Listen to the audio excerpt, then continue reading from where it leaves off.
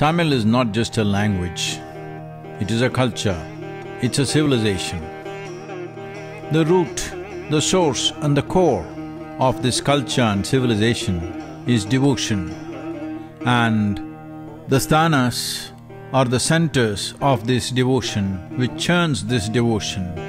In this culture, for thousands of years, is the temple which is built to a certain science. Temples became powerful means of transforming one's lives. குழந்தை பிறந்தாலும் பிறந்த நாள்னாலும் கோவிலுக்கு போய் அந்த புது dress போட்டு கோயிலில் போய் அர்ச்சனை பண்ணிட்டு அந்த சாமி பார்த்துட்டு வர்றது, காது குத்துறது, ஒரு குழந்தைக்கு சாப்பாடு ஊட்டணும். கல்யாணம் அப்படின்னா கூட பத்திரிக்கை முதல்ல கோயிலில் போய் சாமிக்கு வைக்கிறது. யாராவது இறந்துட்டாங்கன்னா கோவிலில் போய் மோட்ச தீபம் போடணும். இந்த தெய்வத்தோட ஒரு சம்பந்தத்தில் தான் எல்லாமே நடந்தது, கோவிலோட சம்பந்தத்தில் தான்.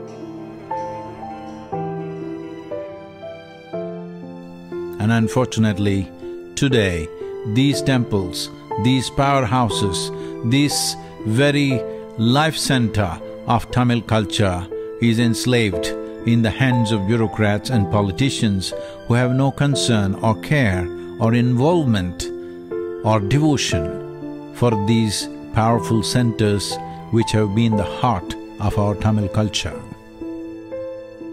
It is painful for me to see that the avarice and the greed of East India Company, which came to this land in 1700s, which decided to capture the temples in this nation, not because they were interested in the sanctity of those places, the power and the benefit of those places. They were interested in the wealth, the gold, diamonds, money and the land which the temples held. That vulgar act of taking over Indian temples, unfortunately, is continuing till today after 74 years of independence. This is very painful because a temple is not a place of prayer, it is the soul of this community.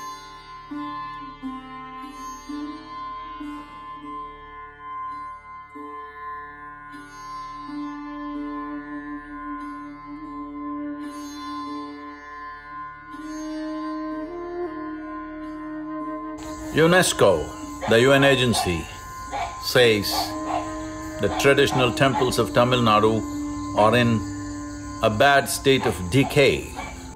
இப்படிதான் இருக்கு. யாரும் வந்து பார்க்குறாங்க, செய்ய மாட்டேங்கிறாங்க. நாங்கள் செய்கிறனாலும் அனுமதி கொடுக்க மாட்டேங்கிறாங்க.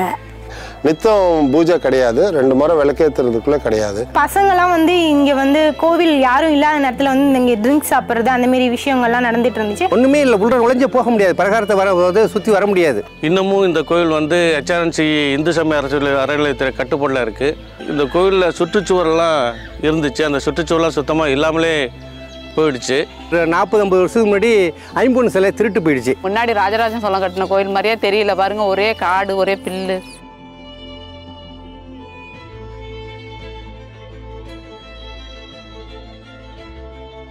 Well, if they had demolished the temples, people would have built it back.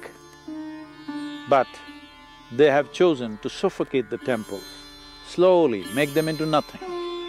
In the year 2020, in the Madras High Court, the HR and CE ministry has submitted that they are not able to maintain even one puja or ritual per day in 11,999 temples, just one short of 12,000, because there is no revenue. 34,000 temples have less than 10,000 rupees income, not per month, per annum. 37,000 temples, they are not able to appoint more than one person to do whatever is needed in the temple. That means the same person does the puja, he is supposed to clean it, he is supposed to take care of the management and everything. It's time that the temples of Tamil Nadu come out of the clutches of the government and into the hands of responsible, competent and devout community. கவர்மெண்ட்லேருந்து செஞ்சு தாரேங்கிறாங்க, ஒன்றும் தரமாட்டேங்கிறாங்க.